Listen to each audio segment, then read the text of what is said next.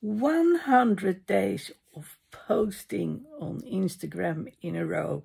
Yes, it can be done because I did it. Did I know it could be done? Of course I did, because I've seen other people do it. Especially Brendon Burchard, I talk about him a lot. He says post 4 times a day on Instagram. And I was like, what? Well, in these 100 days, I went from posting once a day to actually posting twice a day. So just recently I decided to add quote cards to the mix.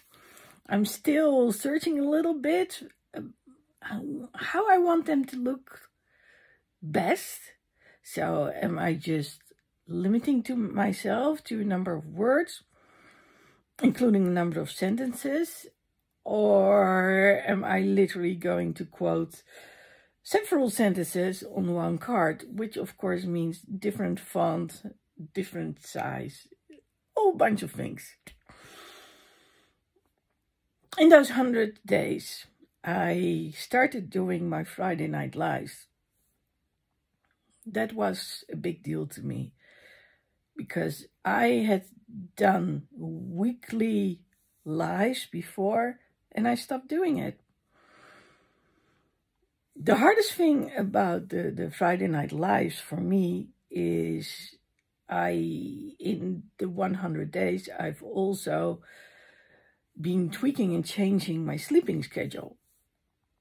So before I would be awake during the entire night, this has changed to me falling asleep prior to midnight and then waking up early in the morning when it's still evening, somewhere in the US, and recording it on the spot right then and there. And that's why you can actually see me a lot of times with my glasses on. What I learned was that when it came to consistency, a lot of times I had to muster up the courage to go live. Not because I didn't want to, not because I don't like going live, but when you wake up and it's already late and it's way later than you wanted to, it's kind of hard to find the motivation to do it, because it's like, it's long overdue and maybe I should do it tomorrow. And every time I would ask myself that question, I was like, no, you said I'm going to do it. I'm going to be consistent. So sometimes I would go live a few hours later, but I would still do it. So I'm very proud that I think I've done 8 in a row now. But I've done them, you know, even when it's hard to do, I got to do it. Then I got to add the Monday morning messages. That's a cool one. Monday morning messages probably will mean that I record ahead of time. I don't know yet. I'm still learning to plan things ahead of time. But that's, yeah, I love the Monday morning messages. So the most important thing is that I'm getting out there on podcast again. And the second thing is I actually get to post twice a week at least on YouTube. So that's a good one too. In those 100 days, I've seen autumn, I've seen winter, and now it's almost spring. I have seen a lot of gray skies and short days, and me wondering, what am I doing in this country? And besides being in this country, it was a struggle with the lack of light because it was mostly gray. I've also seen that we can have blue skies again. I saw it twice this week or last week. So that's kind of cool. Temperature is going up a little bit. Can be really cold at night. But there's a little bit of sunshine again, which means that I can get to sit outside on terraces. Why am I including this part? Because we've gone from the shortest day to actually the days getting longer again. So by the time I'm finished doing this, or at least by the time I'm finished editing this, hang on, sorry, there's going to be light again, which is, yeah, very interesting, because when I started, it was still dark by the time I was done editing. I talked to a friend today, and she said to me, well, one of the things you can talk about is your growth, which is entirely true. So I was thinking about it, and I was like, yeah, it's correct. So I already said that I had been talking about all the changes that I'd made. I think the most important thing that I learned myself is about the consistency. It's about no matter what I do, I can do it. I'm going to do it no matter what. I think that's a really big one.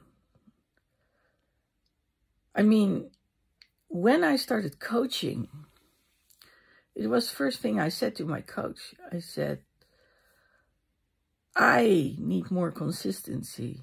I can do it, but that consistency. So for years, I've been looking for accountability partners.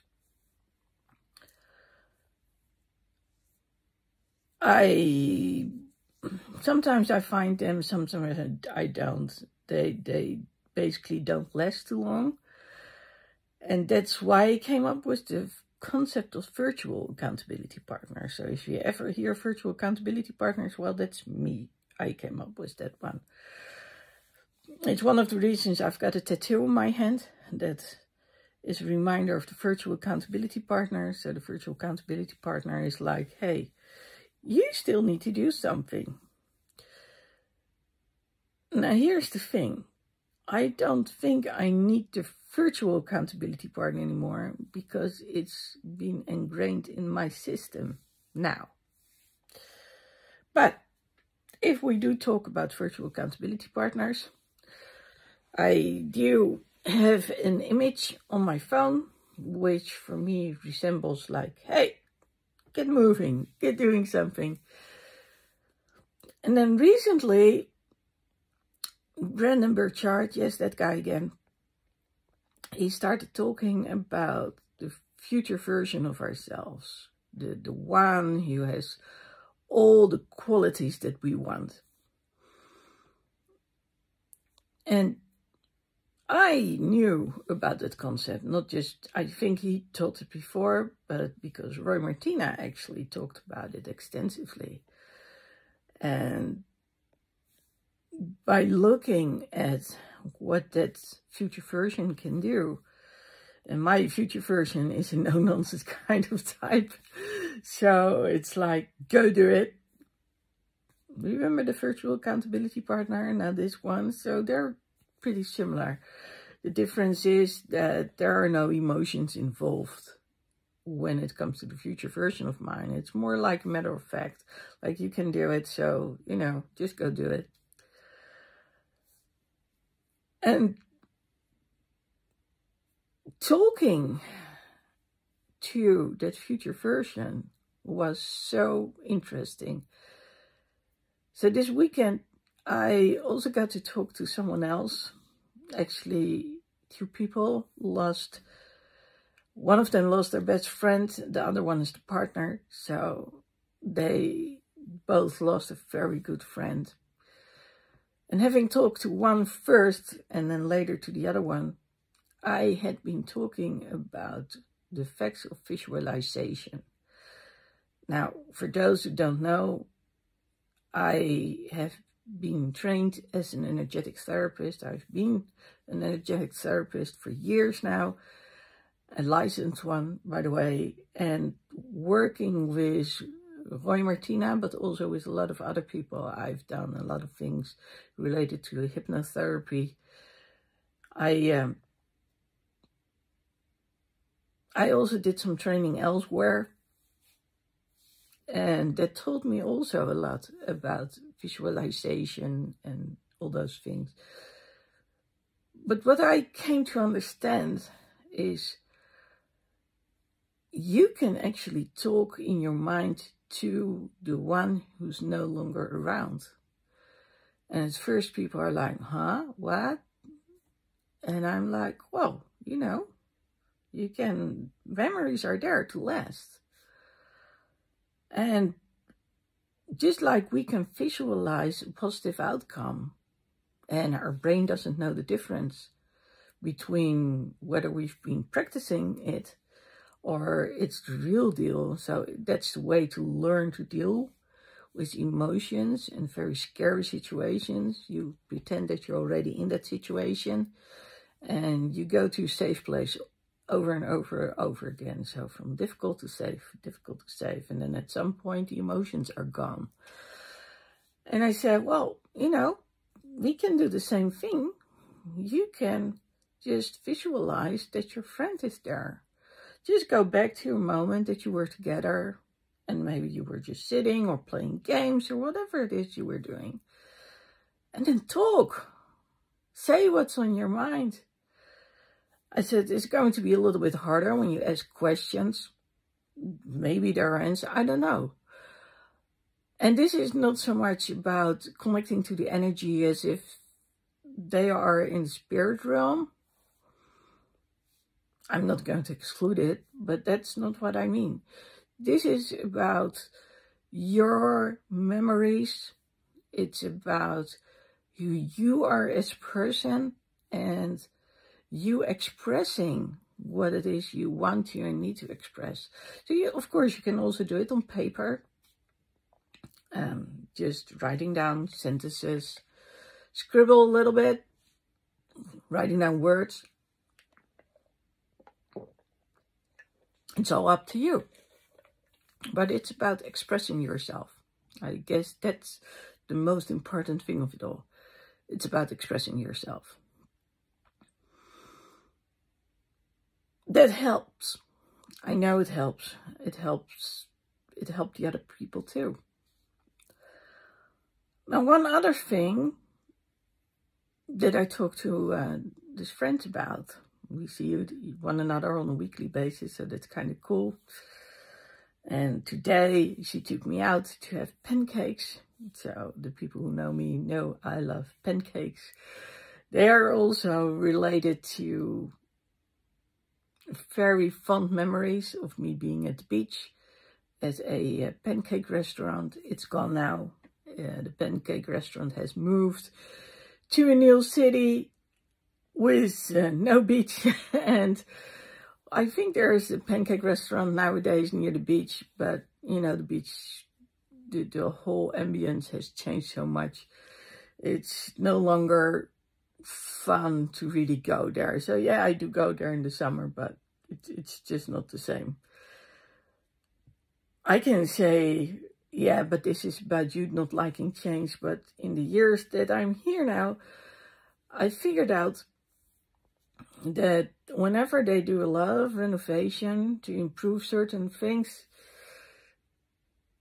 during the time that the renovation is there, people just go away and they don't return back. I think one of the exceptions is actually what we call the Mall of the Netherlands. It's big, it's really big, and a lot of people go there. And I didn't expect that one. It had this more like an old vibe village, village vibe, but now it's really modern, and there's a lot of there, and it's got a bit of an American vibe to it. Lots of places where you can sit, where you can charge. It's got so many things. It's actually kind of cool. I've seen people starting using substance abuse or using substances leading to substance abuse and not knowing how to get rid of it because of their own self-worth, because they started believing that it was them. And I want to reach those people too. So I've been thinking about swag, so merchandise, clothing, those kind of things, with lines which are specific for me. One step at a time. That's something I say a lot. You're worth it. That's something I say a lot as well. And you can do it. I'm going to add something to that, which is the road to freedom. And I've talked about road buddies a lot. One of my friends, we used to go everywhere. So we were road buddies. And so when I started out at first, it was Lady Lexi's Life on the Road. So people thought I was a travel blogger. But it is about how can I get my freedom in order to be able to travel. That's what it's about. It's been about my struggles being able to travel. And, well, fortunately, I can stand on 2 feet again. So it's become easier. But like you've heard before, I still not can walk long distances. So being in an airport, that's a problem. And sometimes being in villages, especially old ones, that's a problem too. So I have to learn to reinvent myself and use tools and ask for help, ask for support. I'm not sure how I'm going to do it, but I want to incorporate all those elements of one step at a time, about speaking up, speaking out, and about mindset. I'm worth it, you're worth it. In one PDF, which people can look at every day, and they can ask themselves questions. It's about having their mindset change from negative to positive. And it's about setting intention. So I actually do have a lot of PDFs people can use, but I want that one specific PDF. That's typically me. So I sort of know, like I already said, what it's going to look like, but now I want to create it. And I want to focus on that one thing and get it out there specifically. And one of the reasons is I do lots of challenges. I like doing challenges. I create these opt-in pages for the challenges. I've started using a different system.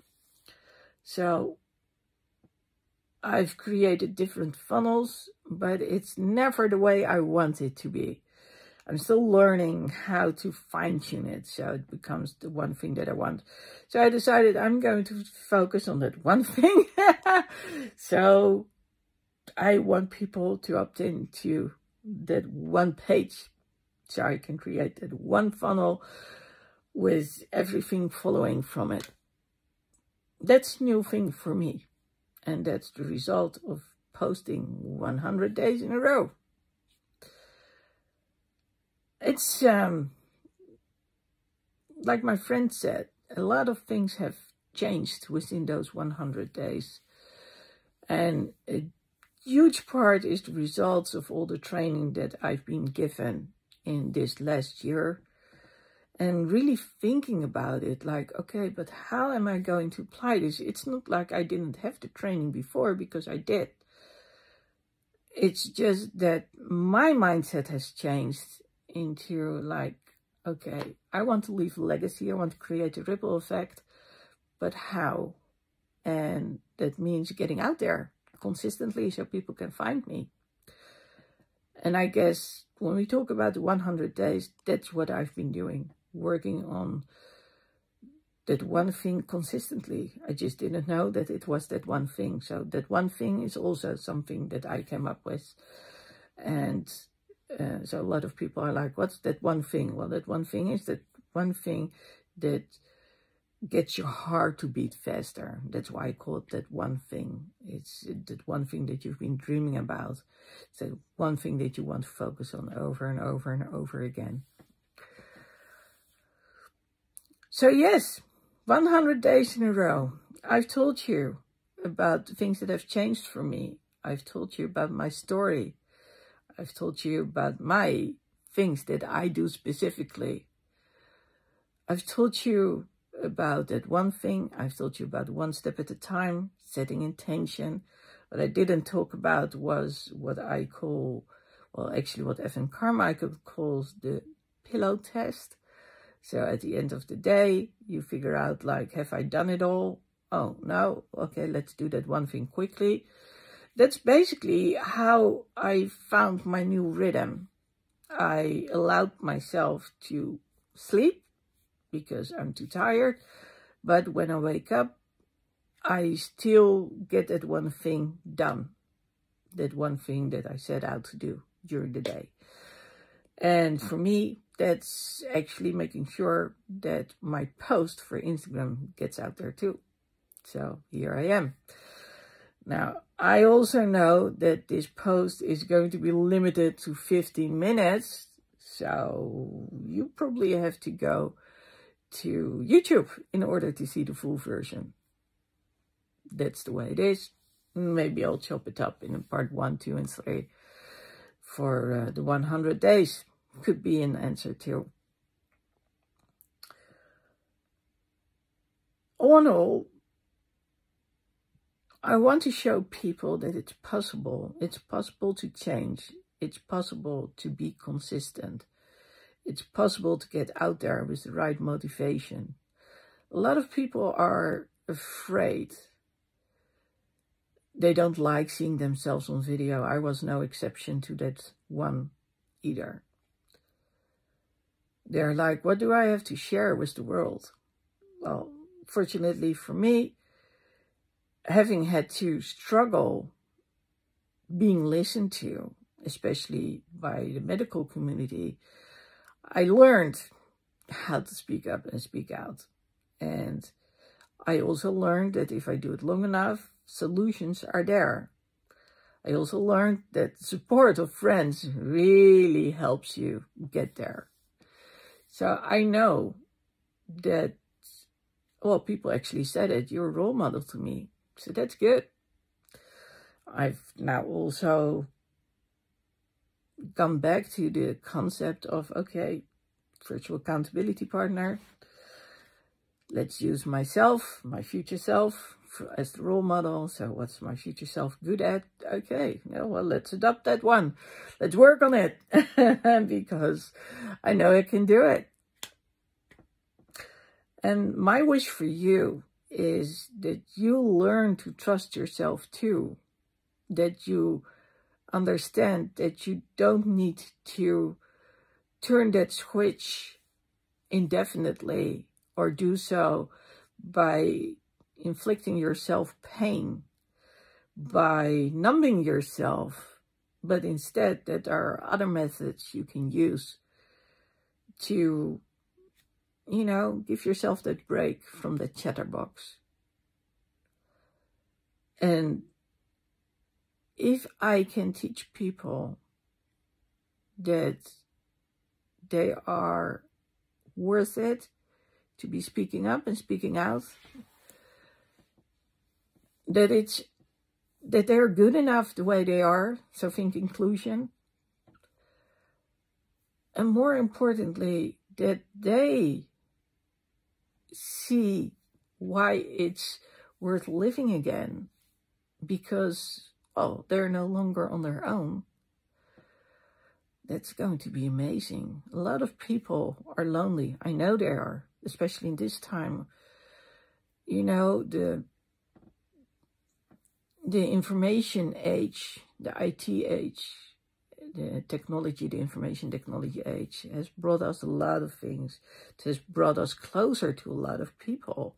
You normally would be in different countries and hence unreachable.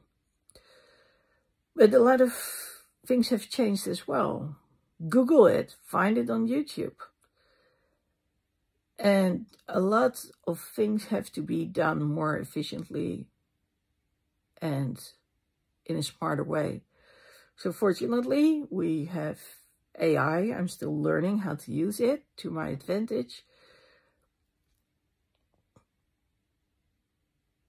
And yes, a lot of people can use it, but there's loneliness lurking around the corner. And especially having experienced COVID, we know what loneliness looks like. And I want people to know that they're not alone, and that they can actually share their story, and they can find other people if they are willing to find support. And of course, having a low self-esteem is linked here, but people don't want to talk to me.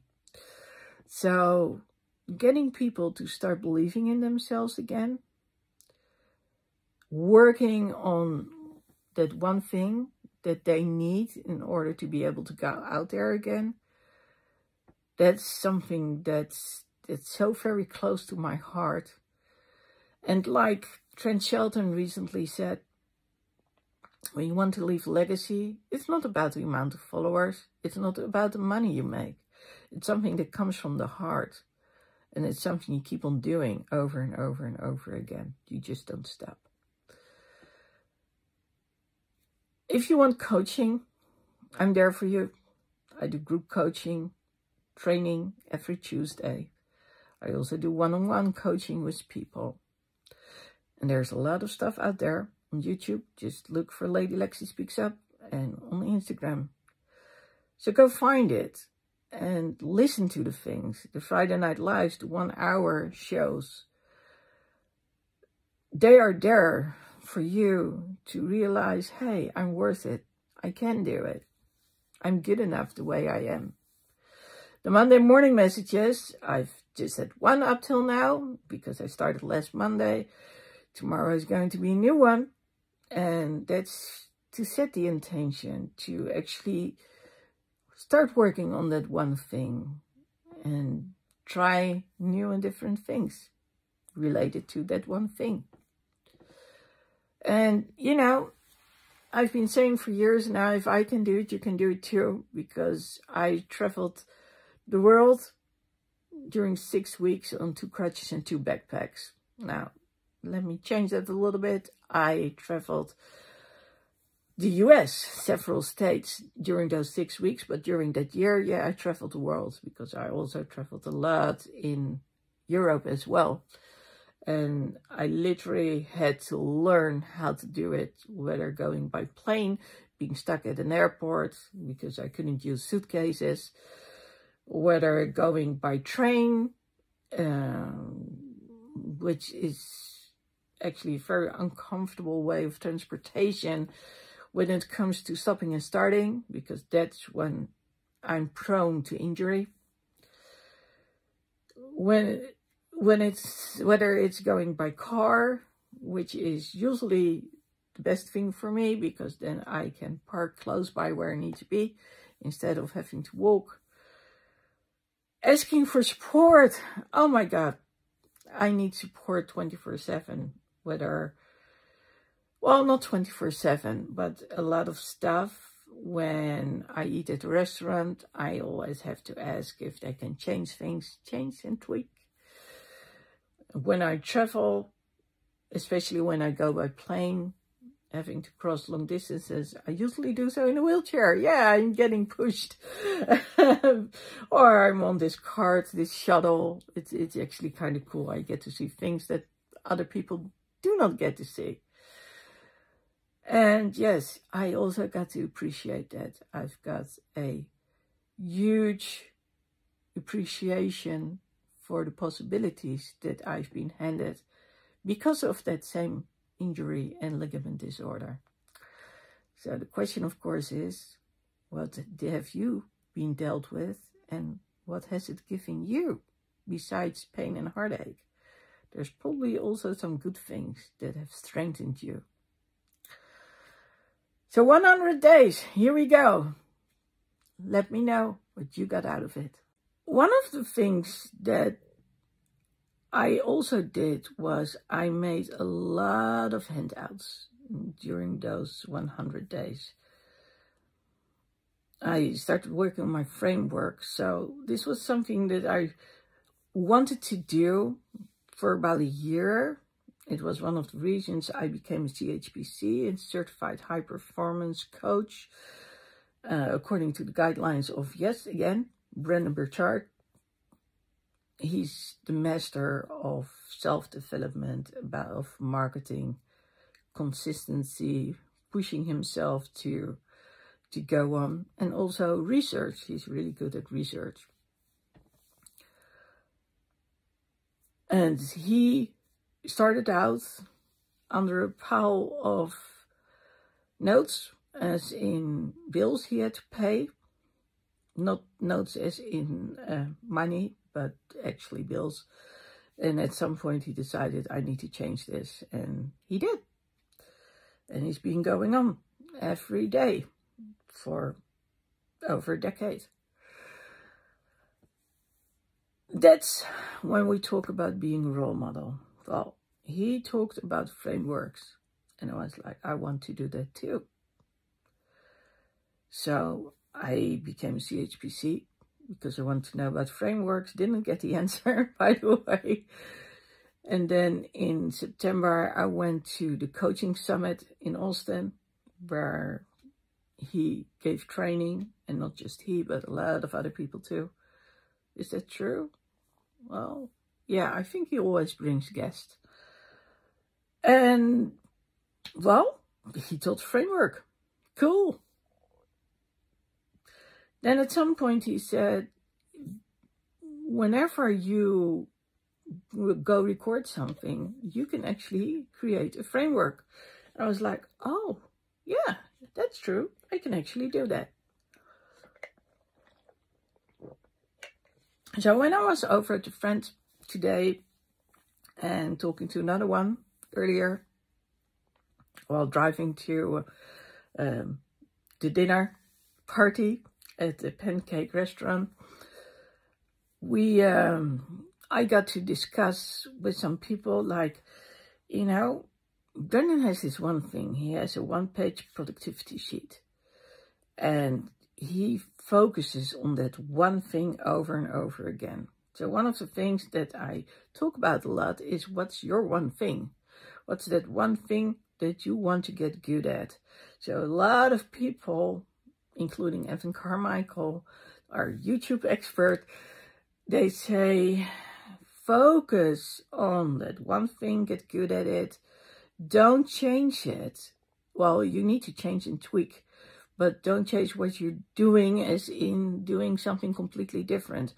So yes, you keep on focusing on that one thing. You can approach it from different angles and all that stuff. It's just you don't let go of that one thing. So you can change everything you do about that one thing, but you still keep doing that one thing until you've tried everything and you've seen what works and what doesn't work. And if you've literally done it all, then maybe go to the next thing. But it's about the tweaking and changing. Now, why did I say so? Because I was like, I want to get that one thing out there, as in the one-page PDF. Now, my story has to do with speaking up, speaking out, and literally sharing my story. What I've come to learn is that people come to me not just because I learn or I teach them how to speak up. And for the local ones, I actually do the speaking up for them. So I talk about it with them about, okay, what is it you want and need, what's going right, what's not going right. Okay, let's fix that. And they see me as the role model, and they learn how they can actually speak up themselves. I also learned during the time that people who don't see any perspective anymore, for some reason, end up on my doorstep. Can be referral, could be other reasons. And one day I asked one of my clients, why do people come to me when they don't see any perspective anymore? So we're sort of talking about opting out. And he said, well, you're not afraid. And people know it. They sniff it out. You're not afraid. And that's true.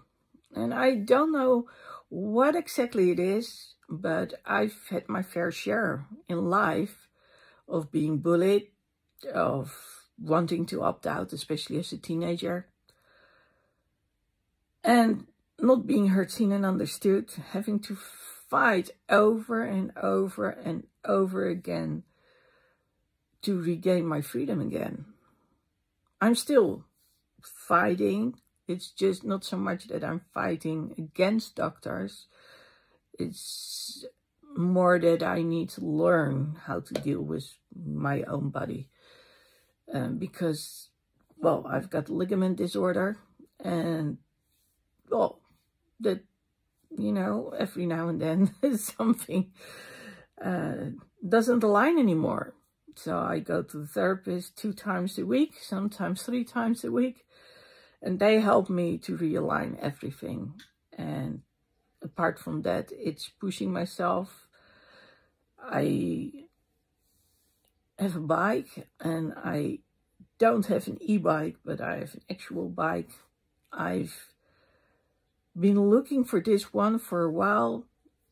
It's got enough gears to actually be able to go quicker and to vary how much effort I need to use in order to go ahead. It's better for my joints when I want to use it compared to the other ones. And, well, it's actually kind of cool bike. But in the end, I need to do it all myself.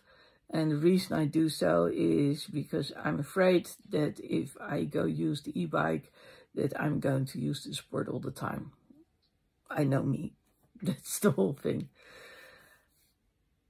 I also do a lot of walking.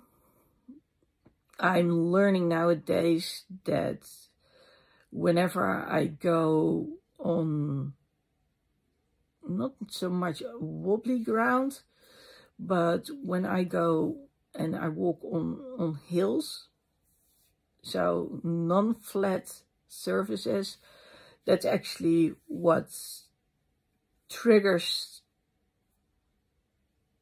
pain. It triggers tears. It triggers my legs saying, we don't want that, specifically on one side. It's so I know that by now. So I can walk for hours, but that means that I also stand in between for hours and sit. So how far do I get in those few hours? Well, not far, under a mile, to give you an idea. But it's getting out there, it's getting fresh air, and usually I do so in order to catch Pokemons. So I started catching Pokemons this summer, since July. Actually, it was the result of Pokemon Sleep. Someone pointed that out to me, and I was like, oh, that's interesting. And then I went for Pokemon Go, and then I realized I needed a Pokemon Go Plus. So that's a device that does the catching for you and does the spinning. And not having been able for years, for decades now, to just hold on to something, I've learned to have certain things done for me. And Pokemon Go Plus does a lot of things for me. It's for my, when it comes to my joints, it's way better. So right now, when I'm recording this, I'm installed such a way that my elbows actually support it in order to record this. So I know by now what I need to do to work with what I've been given, this body. So my story is about speaking up, speaking out, but also about it's not okay to be abused. It's not okay when you're doubting yourself. It's not okay to want to opt out. Well, it's okay if someone wants it, but it's not okay for the environment. And it's not okay to do so if you haven't tried it all. And it's especially not okay that you do it because you feel you're not heard, seen, and understood. So I know about people who opted out. I try to prevent everything I can to people not have opting out, unless they have a very good reason. Like, there's always doubt, always, and they cannot get rid of it, and they get very depressed. And even then, it's very hard, because when I see potential in the people, and I know that if they trust themselves, it can be changed. But, you know, I cannot control what other people do. But when people have nerve pain and all those kind of things, yeah, then I get it. I get it. That's one of the worst things in life. But the most important thing is that a lot of people just want to turn off that switch in their mind. And that one, I understand. I have been wanting to turn that switch decades ago. And at some point, I got this medication for ADHD. And then I realized, hey, when I take the medication, my brain literally shuts off, the chatterbox stops. And then I would wake up dreamless and everything. And I was like, oh, this is possible too. Very enlightening. And I realized that was the one thing that I was looking for. You know, just switching the chatterbox off. Of course, since then, I also learned to meditate, to do breath work, focus on the breathing, focusing on counting, focusing on doing something physical, so the emotions have to stop. So I don't literally feel like I need to switch off anymore, because it's so ingrained in my system that I can do it. The good thing is I don't have to do anything definite. I don't have to harm myself. A lot of people, they we call it automutilation, so they self-harm themselves in order to make the physical pain stop the mental pain. Well, that's something I can do using my thoughts, like I said, meditation, visualization. So that's good. And I teach people to do the same thing, or I actually create a meditation where we go someplace where they don't have to feel at that moment. So when I was talking to my friends today, I was like, I want to create that one page that I can give out over and over again.